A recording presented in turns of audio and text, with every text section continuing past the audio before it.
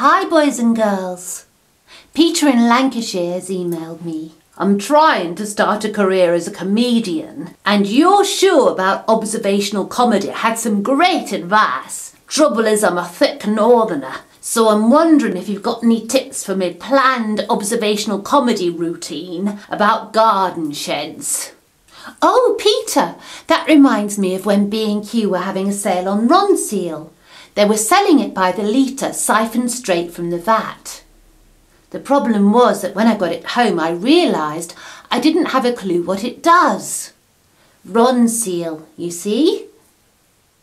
Does exactly what it says on the tin. Are you with me?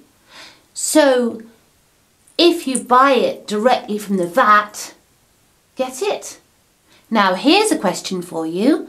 Was that a joke or was it observational comedy? I mean, perhaps that really happened to me. Well, of course, if you were paying attention to the episode on observational comedy, you'll know that it was definitely a joke and not observational comedy, because at no point did I use the phrase, "What's all that about?" which is rule number 1 of observational comedy.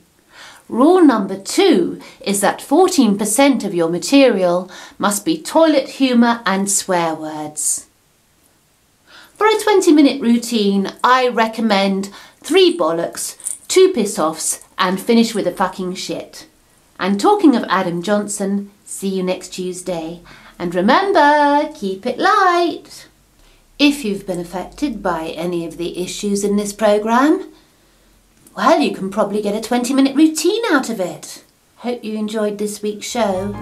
Leave a comment down below. Please click the like button and subscribe to my channel.